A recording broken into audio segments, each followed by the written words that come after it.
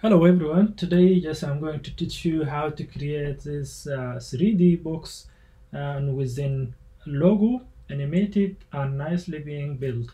We are going to use HTML and CSS. So just let's start. And before that, and also this, as you saw on the demo, it is a fully responsive that work on mobile, tablet and laptop and also desktop. Just let's go directly to start implementing this box.